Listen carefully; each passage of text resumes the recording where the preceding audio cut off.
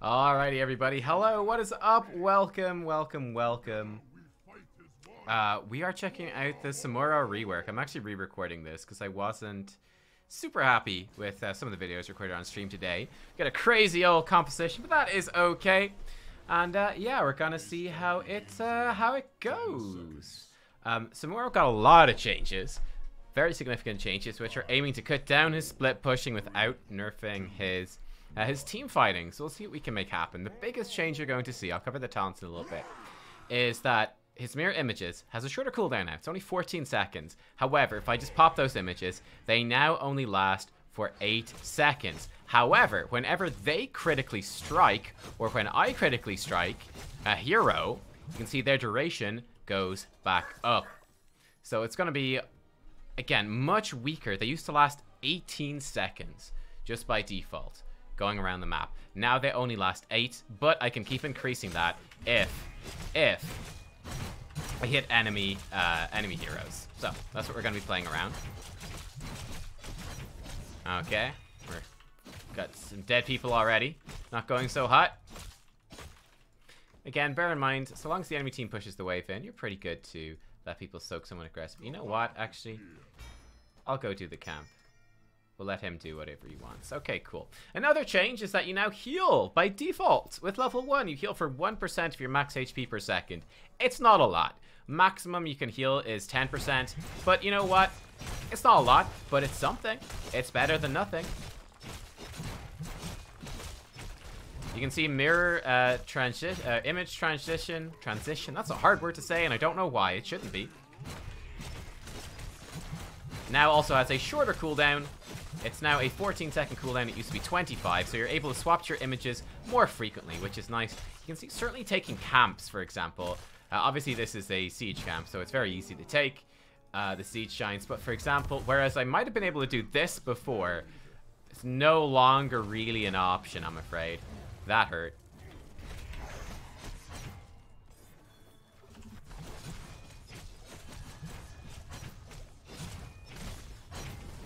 Okay.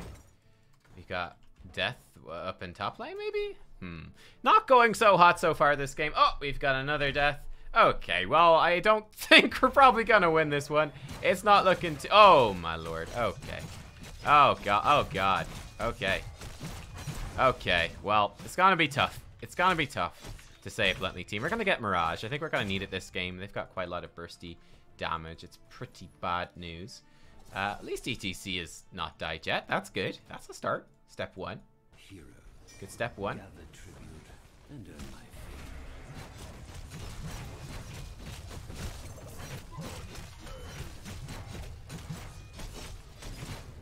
Okay, cool. I need to get up top lane to soak, so I'm going to do that. Good kill, ETC. Nice one. All right, cool. Way of the Blade did get a little change here, and this is the build for basically taking the change talents, okay? So don't worry about that. We're taking those and we're seeing how they go. Way of the Blade. So crits are now every third strike. Oops. Well, that's half my health gone. Every third strike, so that's the same as before. However, now, whenever I or my image crits a hero, we reduce their physical armor by 5 for 2.25 seconds. This stacks up to 3 times, up to minus 15 physical armor, which I think is kind of nice, actually. And we're going to combo that with level 7. We're going to try Crushing Blows, which we're coming up to momentarily here. Which will give me cooldown reduction 2 seconds, reduce cooldown on our crit whenever we basic attack a hero, so we do it more often, and our crits against heroes are going to improve our basic attack damage by 15% for 4 seconds, stacking 3 times up to 45% bonus crit damage, which I think is quite nice. I think it's quite spicy. Oh. He didn't actually know which one of us was real, and I died to it. I got hit by it. I thought he knew that I was not that one. But no, he hit the image, the clone, and I swapped to the clone, assuming that he would not hit it. That's actually kind of hilarious. Our team is doing great, though, on tribute side. The enemy team, despite getting multiple kills early on in the game, seems to have sort of forgotten that that's a thing. Almost, almost. Anyway, we don't really mind that our images are in a rough spot. They're going to kill them. No big deal. I'll go back soak top lane. We now have an XP advantage. It's all happening. Phantom Pain did get slightly nerfed. It used to give you 45% bonus damage per image active. It now gives you 35%, so less. You'll be up to 70% as opposed to up to 90% if you've 2 images alive. So it is pretty substantial in terms of your one-shotting potential. What's happening here is that every time I attack move... Oh no, I finished this quest for him. That's rather unlucky. Okay, well, that's fine. We'll just have to deal with it. We'll live with our mistakes. Live and learn. Good for Zeratul to do that. I should probably stay here. You missed. Chase him down, images. We're gonna go pick up these orbs. These globes, I mean. These experience globes. Can I get in on this? I don't know. He's certainly trying. Give him that.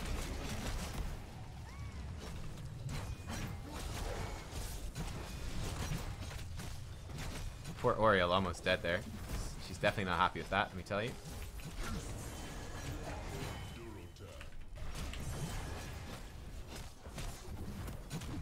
No. Got him, boys.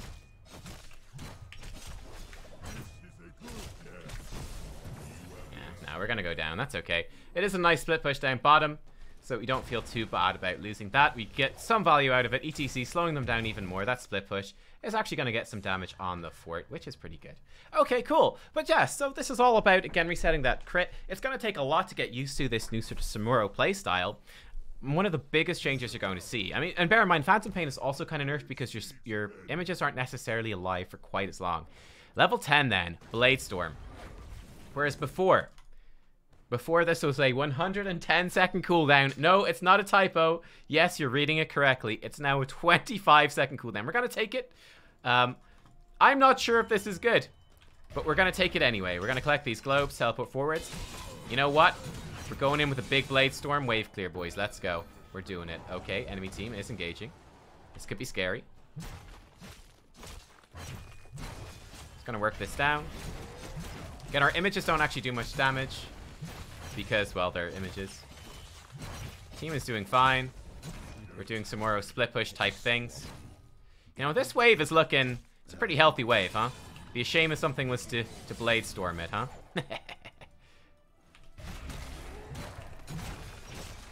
So, we're kind of dead here anyway. We're not going to be fighting this objective. I'm just going to push this as hard as I can. They're probably going to come up and try kill me, so...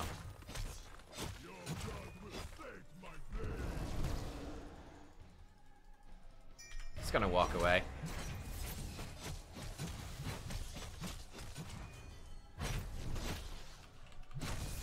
Why can I not D? I'm literally pressing D. Can I not transfer to my image if the image is silenced? That's so silly if that's the case. Again, we're just going to wipe out this wave with bladestorm. A whole new world. Chat, it's a whole new world is what it is. He's going to do a little bit of poke there. He got me. Bummer.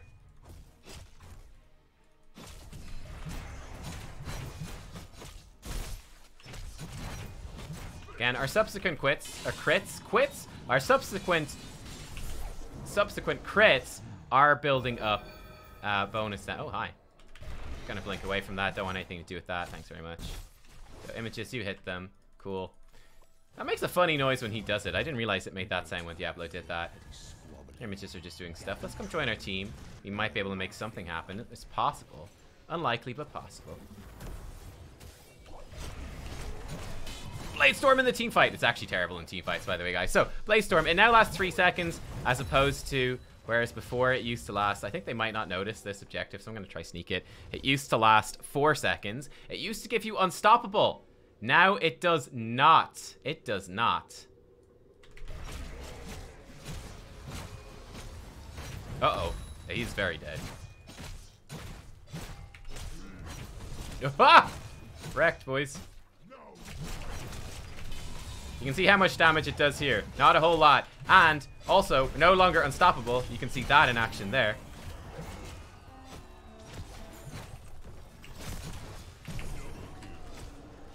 Need to watch out for the Alarak re-engage. We're fine.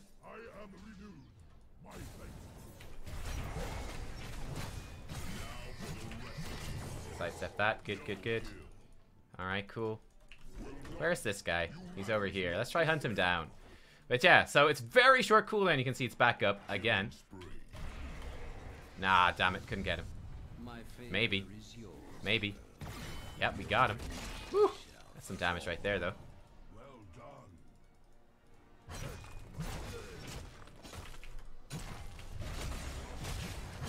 Can I Shikuchi over the wall? Oh, I can. Good to know. I wasn't sure if I could, actually.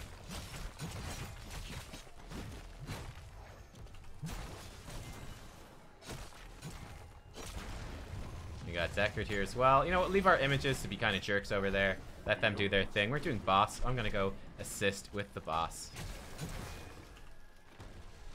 And just sort of chop it down. But yeah, we're all about these basic attacks in the team fight. Bladestorm, it does less damage now. And because you're not unstoppable, you can be stunned.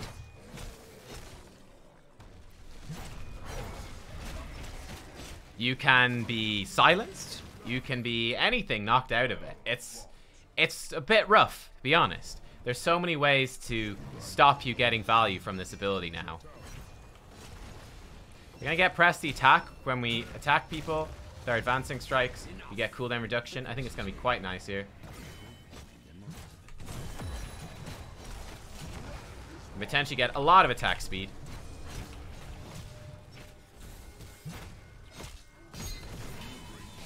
You can see that single target damage is almost non-existent, guys.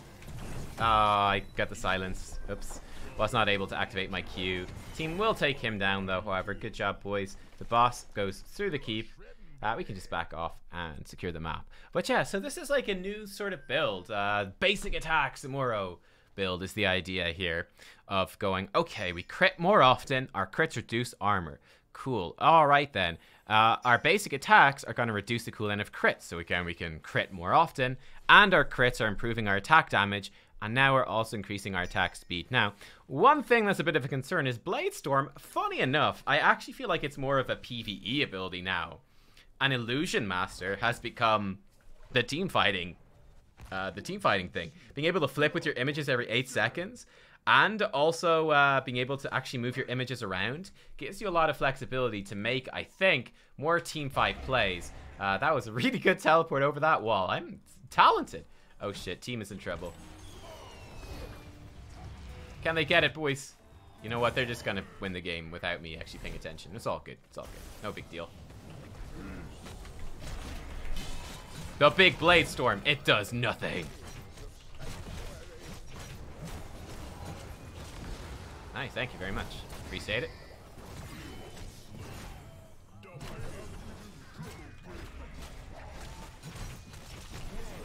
I mean, when we get on top of a hero, we will do a lot of damage if we can build up our attack speed. The downside here, obviously, is that, well, it's, you know, it's not necessarily easy to build up your attack speed. And one downside, one anti-synergy here as well is, well, with this build that I've designed, we kind of want to be, well, you know, basic attacking and critting lots. However, that's not what you do when you Bladestorm, because you're, well, spinning around like a maniac and not actually attacking anything, so.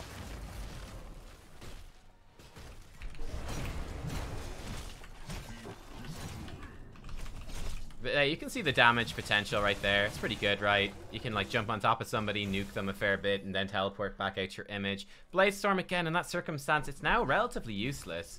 But, I mean, well, it's there, I guess. It's there. It's great for wave clear. That's all I've got to really say about it.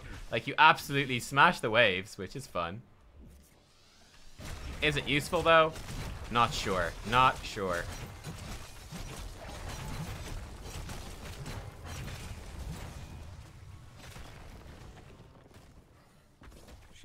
Well, enemy team has got a lot of split push pressure going on them.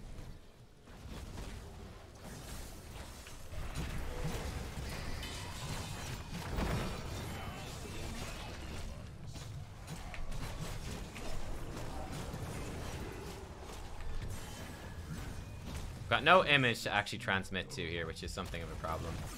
Oh god.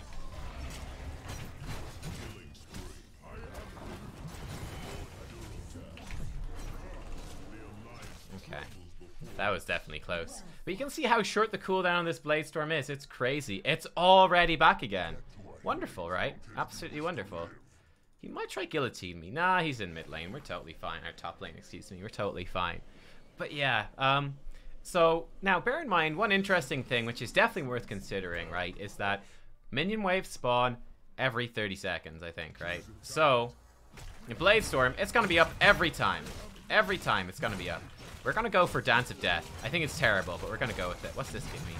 More movement speed, duration increase. That's probably better. We're going Dance of Death, though. My images use Bladestorm for 30% damage. If we hit at least 25 enemy heroes with Bladestorm, it resets the cooldown. I mean, unfortunately, there's only 5 enemy heroes, so we're screwed. No, of course, every hit of Bladestorm triggers it, but let's see it in action, shall we?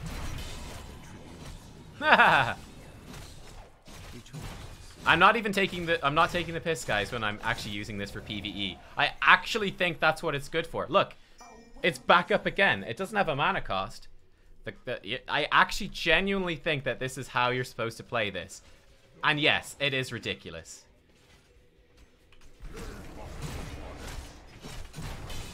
But is it really good? Probably not. But it is kind of hilarious, right? Let's go join this fun fight. That was a Deckard ult, was it not? I think that's what makes that sound. I'm not actually fully familiar.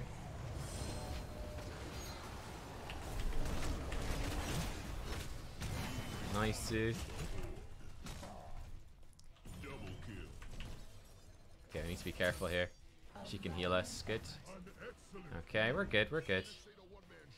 We see what this can do. We need to find some enemy heroes, though. It's a problem. I don't have any stacks. Alright. Let's find a hero, jump on top of him, and see what we can make happen.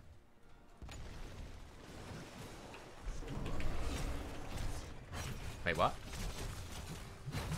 I'm not sure what happened there. Ah, mama! Not even close. I was not scared for a second. Well, I guess I cancelled it or something by pressing it with too much excitement. Sorry. I know, I'm disappointed too. But, well, still, you got to see us bladestorming merc camps, which honestly is really good. I don't think that the level 20 upgrade is actually good. 'Cause the problem is that, yes, it resets the cooldown of Bladestorm, but I don't know if that's actually that good of a thing. Right? I don't know if it's actually that good. Because is Bladestorm actually that good? Is it actually... Oh, cool, we got a thing. Like, if we look at this, you know, compared to the old Bladestorm, think about it. Was the old Bladestorm good or not? I don't know. And that did 47 like damage per tick. Compared to now, it does 36. The old Bladestorm was doing like a third more damage than the current one. And it also lasted a second longer. And it gave you unstoppable. This one gives you 25 armor, which is... It's kind of rough. It's kind of rough. Like, you're so vulnerable. Any CCs, stuns, silences, anything like that can just mess you up completely. So the new Bladestorm, like I said, I feel it's good for PvE. I am concerned as to its use for PvP, though. So again, I feel like we're in a weird situation where the SAMURO scales have flipped. Whereas before, it was all about high skill cap, Illusion Master, moving your images between multiple lanes and just soaking multiple lanes. And why did that playstyle originate? Well, because number one, SAMURO could do it. And number two, he's just not a very good team fighting hero compared to, I don't know, let's say a Thrall or an Alarak, who are, you know, all other melee assassin-y type characters. I think with the new Illusion Master, though, it's arguably even more of a skill cap, and you can talent into that. And again, even boost that skill cap even higher. But now it's about using that in the team fight, and you can still do some of the map stuff. And I think Illusion Master is still probably going to be the way to go for doing that. But yeah, it's no longer as good on the map. Whereas Bladestorm has done it when it... Well, I guess Bladestorm was never really good. You know, it's not like it was an amazing team fight ult. It was pretty terrible. But now it's even worse in the team fight. It does lower damage, and you're completely vulnerable to CC. But it's got a very low cooldown, and it absolutely nukes merc camps. It nukes objectives. Think of Infernal Shrines, spinning on that. It nukes minion waves. So it's quite a weird one. For me, personally, I generally speaking like the the idea. I like where they're going with this. I don't think like the macro global play of SAMURO, while it was very cool, I don't think it's necessarily the best thing for the game because it's very obtuse and it requires a very particular knowledge of game mechanics and what SAMURO actually individually does to make sense of it. Like we literally saw last week people flaming a SAMURO for playing that, like master players. It's like what I don't even know. But personally, I would say bladestorm. I'd be kind of happier if they made it like a 50-second cooldown. Keep it as a 3-second duration, but knock up the damage, make him unstoppable, and maybe even leave the 25 armor. You know, give me back unstoppable and give me a longer cooldown, and I'm fine with that. So yeah, I can use it for minion wave, so there's a bit of a loss. But right now, my concern is that it just feels terrible in the team fight. It feels really bad. Like, you just die. And it has no synergy. In fact, it has anti-synergy with the rest of his kit. Has anti-synergy with the rest of his kit because you're not getting those basic attacks, boosting up your damage. You're not getting those crits, lowering the armor, boosting your damage, building up attack speed, yada yada. It's just kind of there. It's a really weird one that doesn't quite fit. So like I said, feel like it's the right track, but I'm not entirely convinced yet. Not entirely convinced. Let me know what you guys think though. And thank you, as always, for watching.